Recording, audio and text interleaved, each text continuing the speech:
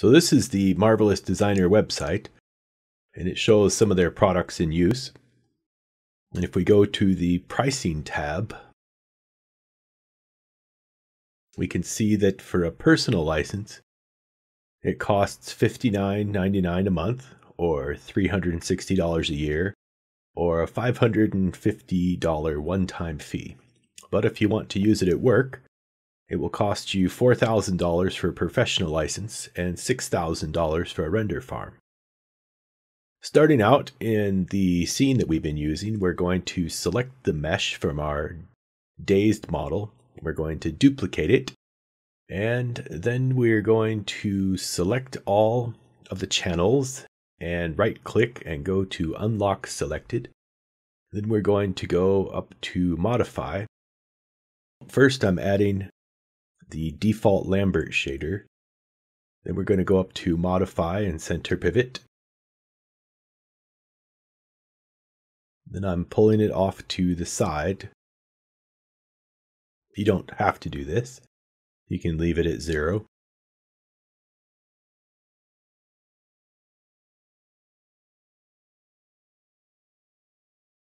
Going to give it an even number. We'll translate it to 20. Then I'm going to increase the scale to 10, which makes it 10 times larger than it was. Then we'll frame our selection. You can see by the grid that it's now 10 times larger. Then we want to go to File, Export Selection, open up the option box. We're going to change the file type to OBJ, which should be close to the bottom. If you do not have this option on your file export, open up Windows, Settings and Preferences, go down to the Plugin Manager, scroll down to near the bottom, and you'll see a file called OBJ Export, and you want to make sure that it is loaded and auto-loaded. And close that. So once you find your OBJ export, then we'll click Export Selection, and we're going to call it Marvelous Designer, because that's where we're sending it.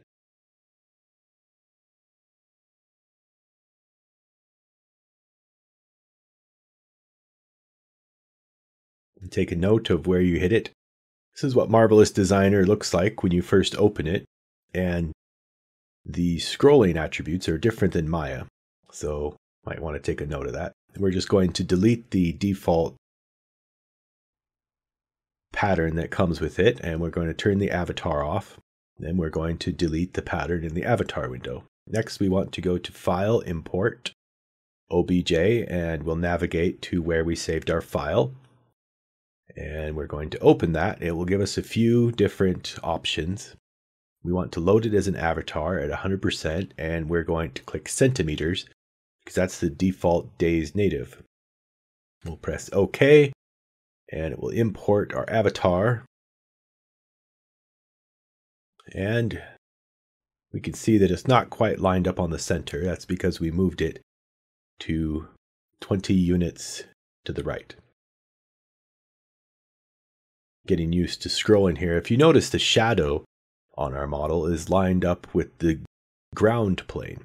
Since our model is also hanging below the ground plane, the shadow does not reflect that accurately. Then we're looking at some of our tools here. We want to go to the rectangle tool. I'm not going to do an entire video on how to use Marvelous Designer. There's plenty of those out there. But we're going to go over how to make the t-shirt the dazed model is wearing really fast. If you right click, you get an option box, and if you left click, then you can do an arbitrary rectangle. Then we want to go over to the Edit Pattern button.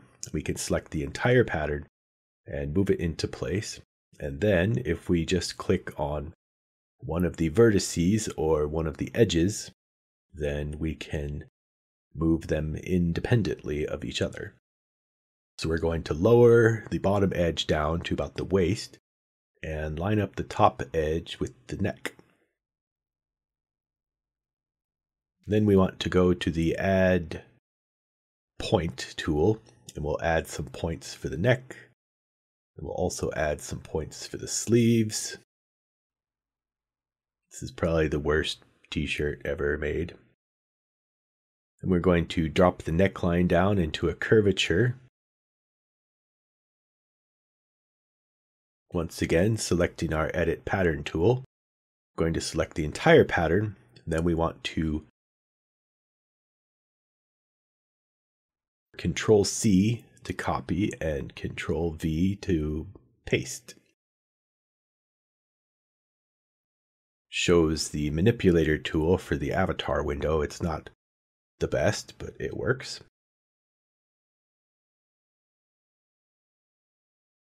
We want to fairly line up our pattern on the avatar, and you'll see why in a minute. So we're going to copy this side of the t-shirt, and then we're going to paste it. We could also do a mirror paste, which probably would have been better in this case. And once we have both of them, we're going to position them on the model. There's a button that does this automatically, but I'm not exactly an expert on Marvelous Designer, so I'm not sure where that is.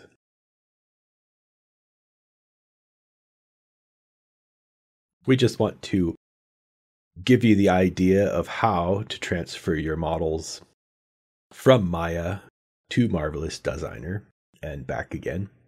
Right now we're drawing the sleeves. You want to draw them about 2 times as wide as the arm. Then we're going to duplicate the sleeve for the other side.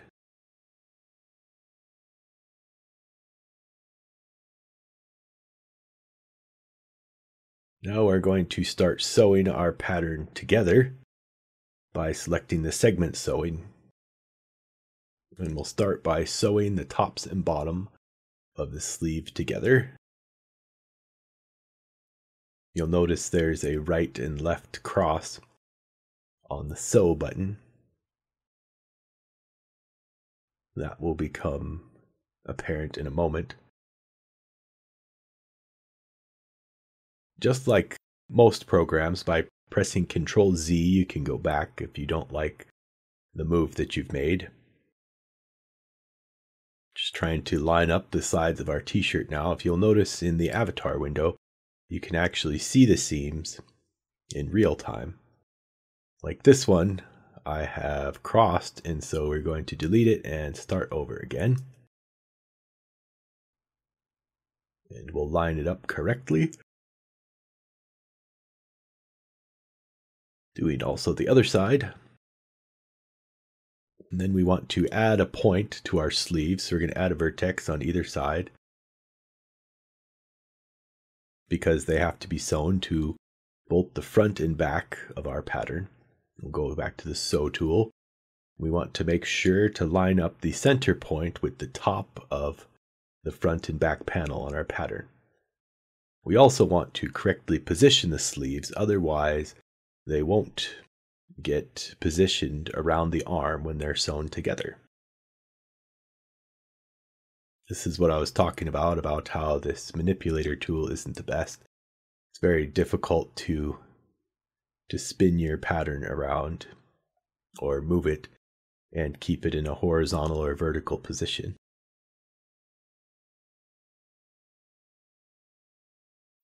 But we want to place the sleeves just above the shoulder so that when they're sewn together, they wrap around the arm instead of getting sewn on the outside of the arm and having the arm stick through the side of the fabric. They don't have to be exact as long as they're fairly close.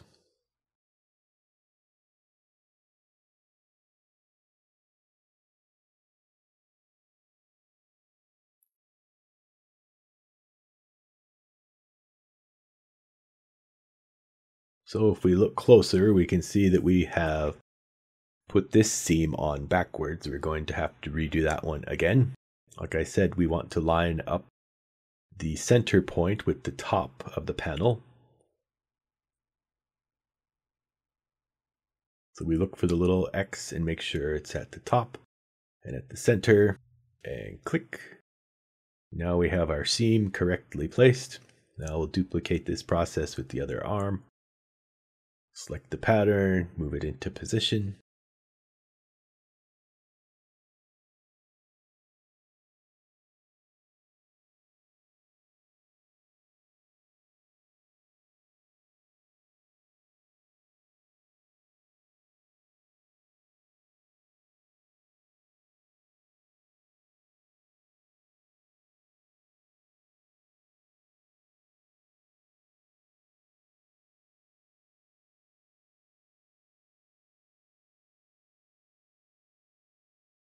A lot of making cartoons is just doing it because it's a lot of busy work.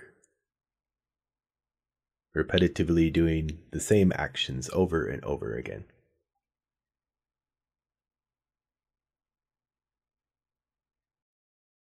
Again, here we've misplaced our seam.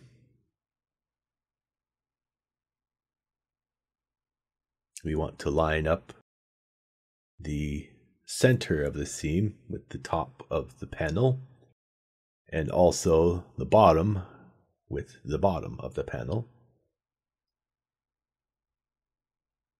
We will set our last seam here, lining up the center with the top, and that should do it.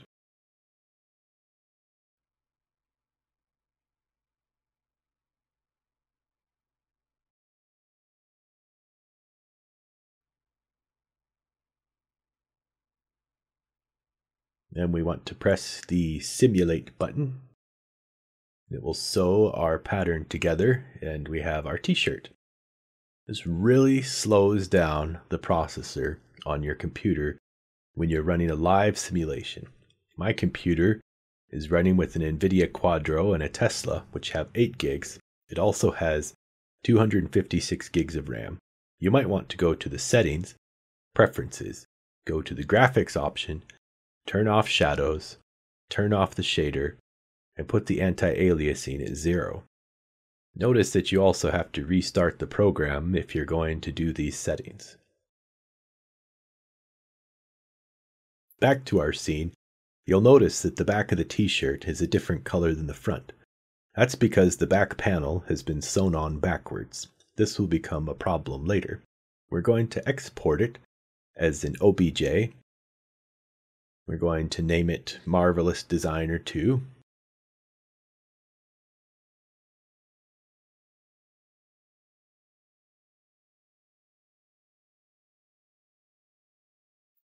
And when we look at our save options, it gives us all of our different pieces, and we can save them as a single object or multiple objects.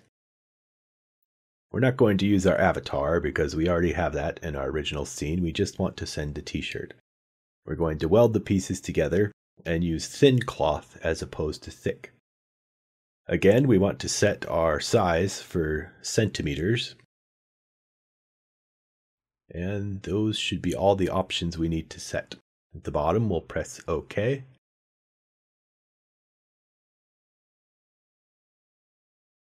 Then I'm going to close Marvelous Designer because it's really chugging my system down. We want to import our pattern. Find our OBJ and import it.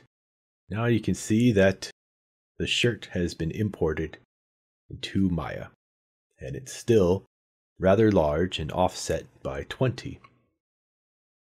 So we're going to shrink our model back to 1, and we'll take our shirt. It's already set at 1, so we're going to shrink it to 0.1.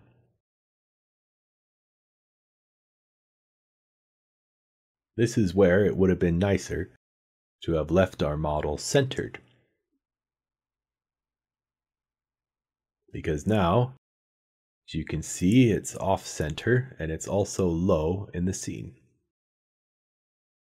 So we're going to center pivot and we're going to line it up manually.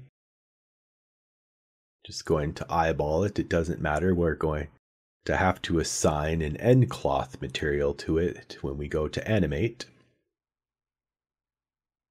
Marvelous Designer also has an animate feature, so you can take your animated model and transfer it as a cache file into Marvelous Designer and then animate your fabric in Marvelous Designer and bring it back as a cache file. If you're having trouble getting your clothing to line up, you can always increase the size slightly. So you can see, because I sewed on the back panel backwards, it has this nasty black line down the edge. We're going to add a new material, a Lambert. We're going to change the color to pink. And then we can adjust the density of our color. the brightness. As you can see, the Marvelous Designer garment has triangles, while the one that I'm using in my scene with the Hello Kitty picture has quads. The way that I made quads using Marvelous Designer 3 was to export my garment to Mudbox. First, I'm going to rename it as Marvelous Designer. Then I'm going to increase its size to 10. Then we'll press F to frame it again. As you can see, it's much larger now. This should be the correct size for Mudbox. I'm going to delete our model because we don't need to use that anymore. I'm going to export this back to the original OBJ to save it, just in case we mess it up in Mudbox. So we'll go to our original Marvelous Designer OBJ and save it, overwrite it. And then we want to go to File, and we'll go Send to Mudbox. Send as a new scene, and it will auto-connect and send our geometry to Mudbox. The first thing you notice is we get an error message because the panel was put on backwards, but we're going to ignore it and keep going. We want to go down to the bottom of Mudbox and click the objects under the Select Move tools. Then we'll go to Mesh, Retopologize, New Operation. We have it set for a 3000 poly count, but I'm not sure if that's the correct amount. So we'll go back to Maya and we will select our shirt. Then we want to go to Display, Heads Up Display, and Poly Count. Then with our shirt selected, we can check the faces, and we see that our Hello Kitty shirt has 3,100 faces. So 3,000 polygons should be adequate for our shirt. Then we'll just leave everything at the generic, and we will press Retopologize. It gives us an error message and says that it cannot do it with the panel put on backwards and using cross vertices. So we would have to start the process over from the beginning. But you get the general idea of how to transfer geometry between Maya, Marvelous Designer, Mudbox, and back.